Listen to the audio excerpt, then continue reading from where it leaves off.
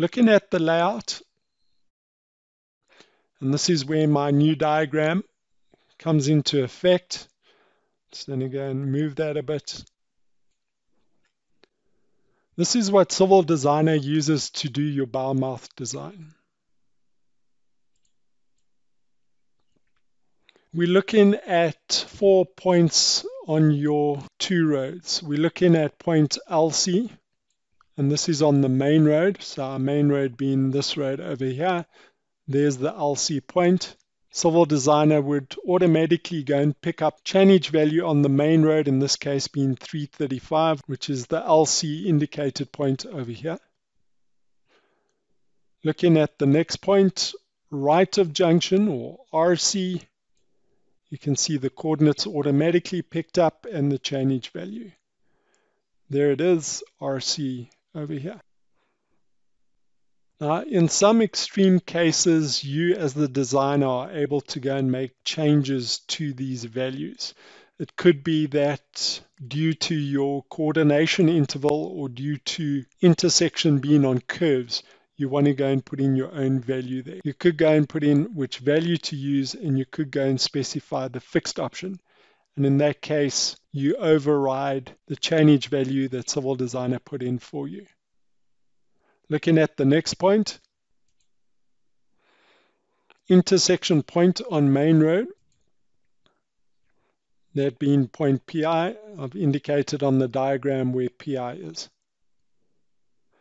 Looking at the last point, intersecting road, IP1, I've indicated again on the diagram. With these points, remember where you stand, where your eye position is.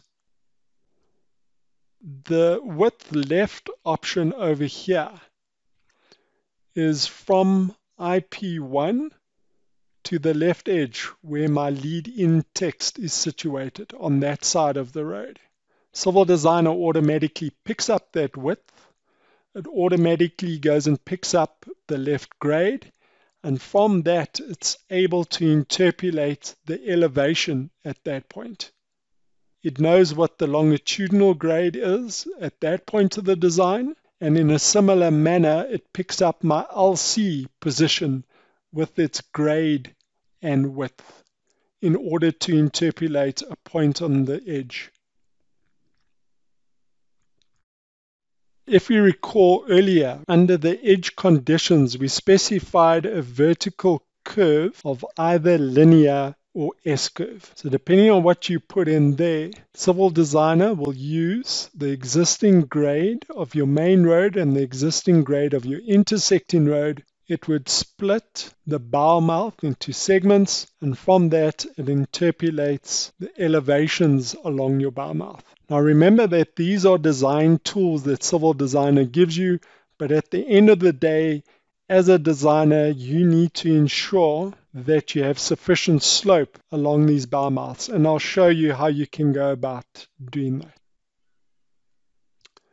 Then over here, depending again on whether you selected linear or S-curve grading, you can apply this to the entire junction, and that would include your taper options as well, or if you only want to apply it to the center curve. Once again, you can go and save these settings and load them at a later stage.